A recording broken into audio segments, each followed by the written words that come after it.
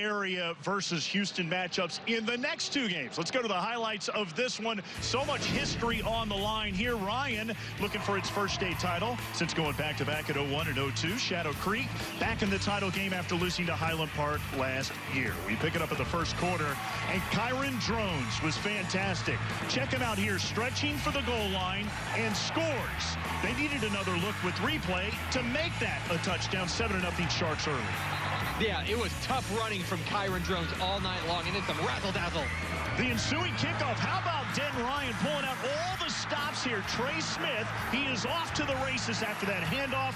91 yards for the touchdown. Denton Ryan has been an excellent special teams team all year long, and they flex their muscles on the biggest stage. And then they go for two. Check out the swinging gate here. Alabama-bound Drew Sanders punches it in, and the Raiders have the 8-7 lead. We go to the second quarter. This is the play that's going to go viral. Riley Nuzzo here chases it, kicks it, just trying to kick it out of bounds, but the ball is inbounds, and Randy Masters picks up the loose change. He's going to take it back 37 yards for the touchdown. What a heads-up play by Randy Masters to pick it up and go. It's basically a free play. If it goes out of bounds, it's a safety. Heads-up play by Randy Masters. Third quarter now, Drones fighting his way in for the 1-yard score. It's 21-8 Sharks.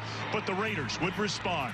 The direct snap here to Drew Sanders, who was huge on this drive. A 2-yard touchdown. Denton Ryan now down 21-15. Under 4 minutes to go now. Drones will find a hole and take off. 24 carries, 134 yards, and 2 touchdowns. We thought the game was over. Yeah, this felt like the dagger. And Drones, you see that speed. He's not the kind of runner who's going to want to take off with it, but when they ask him to run, he is effective.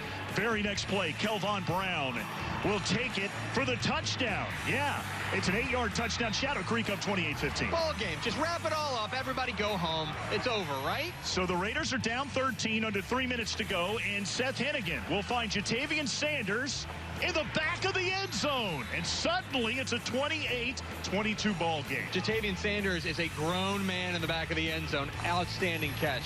Then this crazy play after they force a punt. Look at this hook and lateral kind of play they got going on. And then the penalty at the end that gave them more yards. Yeah, and suddenly Ryan improbably has a shot at the end zone for the win. That's Sanders on Sanders crime. Then Hennigan buying time, final play.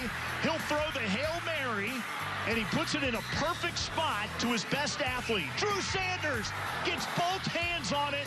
TJ Marshall gets in there, and he just can't come down with it. Just enough from TJ Marshall to break this thing up, and it is party time in Pearland. In just their second year as a varsity program, Shadow Creek wins the 5A Division I state championship game.